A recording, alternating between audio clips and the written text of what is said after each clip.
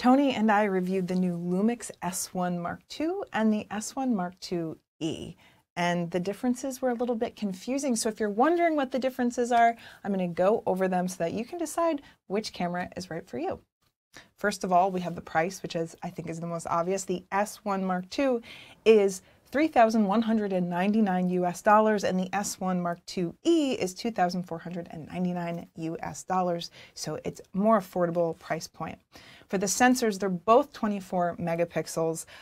Their total megapixels are a little bit different, 26.8 versus 25.3, but you won't usually see the image quality difference, the resolution difference in good lighting. We took these studio pictures, I zoomed in, you couldn't really tell the difference. There will be times when you can tell the difference because they are different sensors, the readout speeds are different, and so I'm going to also go over what that means for you practically. One of them is the electronic shutter speed performance. The S1 Mark II can go up to 1/16,000th of a second, and the S1 Mark II-E can go up to 1/8,000th of a second. So you get a stop more with the more expensive camera.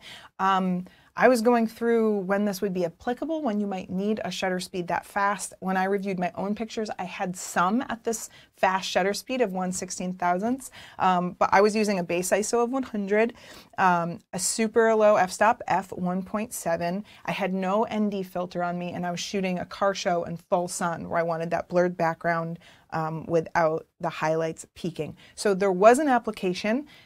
There might be more for you. It's just not something I've really run into. So 1/8,000th of a shutter speed is probably going to be fine for most people. The frames per second is different. The S1 Mark II has 70 frames per second. That's a lot of frames per second versus the 30 frames per second of the S1 Mark II-E. 30 frames per second is still a lot of frames per second. For the 70 frames per second, when I was testing it, it was incredible, of course, for capturing like really super fast action. If you want that decisive moment, like maybe a ball hitting a baseball bat or something like that, maybe the exact moment a bird hits the water, you have something specific in mind, I could see that you would use 70 frames per second. You'll want to keep in mind that reviewing that many frames can be really cumbersome in post. So 30 frames per second might be enough for you. Let's talk a little bit about the buffer when you're using those super high frame rates. So the S1 Mark II, you get 180 pictures. It starts buffering at 2.5 seconds at 70 frames per second versus the S1 Mark II-E, which is 180 pictures. You get 6 seconds. With this faster processing speed, you're going to see some advantages to the S1 Mark II. One of them is rolling shutter. The S1 Mark II barely has it, whereas the S1 Mark II-E has about 3 times the rolling shutter. If you don't know what rolling shutter is, we have a whole video about that. Basically, it's like you're panning fast and there's action, and anything straight is going to be slanted, or if I once was shooting a hummingbird and the wings got a little bit distorted. If rolling shutter, not having it, is very important to you, you might want to consider spending more on the S1 Mark II.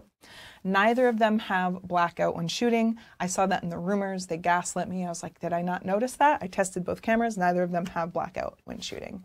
Let's talk about video capabilities a little bit. One thing they talked about was the dynamic range of both cameras. The S1 Mark II has 15 stops of dynamic range in video, and that's with the dynamic range boost on. Without it, it's 14 stops. The S1 Mark II-E has 14 stops. It doesn't have the dynamic range boost. So if you're shooting log video, if you're shooting outside the studio, weddings, things like that, you might want the S1 Mark II so that you can go in and you can grade your video and have more control over it. If you don't use log or shoot in controlled lighting, or video is not your specific thing, you might not care about any of that. Let's talk about the dynamic range for stills. This one is interesting because the S1 Mark II is the more expensive camera, but the S1 Mark II-E has a little better dynamic range, about a stop better. We haven't been able to drag it into our raw processing software yet, so those results are still going to come. This is just kind of like a preliminary result. We're still working on things. This is still a little early.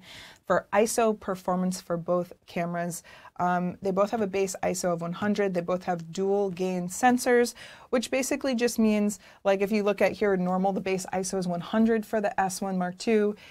Dual gain kicks in at 800. It kicks in at 640 for the S1 Mark II. That means that you're going to get cleaner pictures at 640. It reduces some of the noise when you start dialing up your ISO.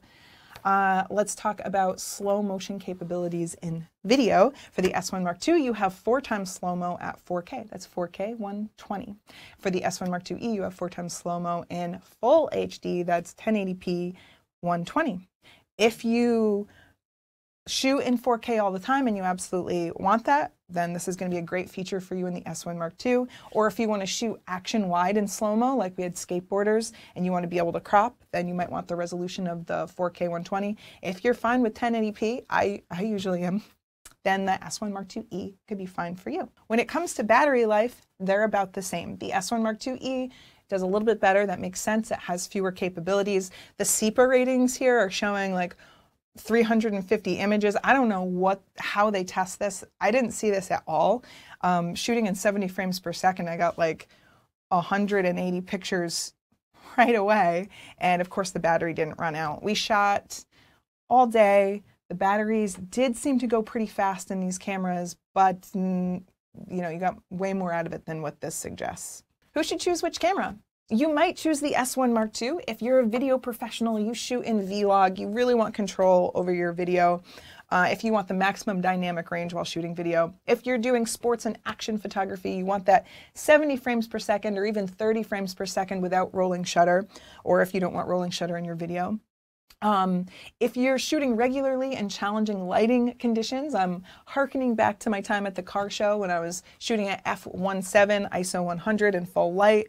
Then you'll get that extra stop without an ND filter. You might choose the S1 Mark IIe if you're primarily shooting stills. You're doing action, but you're not that worried about a little bit of rolling shutter. If you're not doing a ton of video. Also, if you want better dynamic range, it's also the more budget-friendly option, so that's something to consider. You might be able to get an extra lens with the money that you save getting the S1 Mark IIe. That's not even all the differences. There's a lot of material in here. I think that covers the big parts of it. I hope that you choose which camera is right for you. If there's something that I missed, let me know in the comments down below. We'll have more videos coming up, so you can give suggestions on what you'd like us to test in these cameras. Thanks so much. Don't forget to subscribe, and I'll see you next time.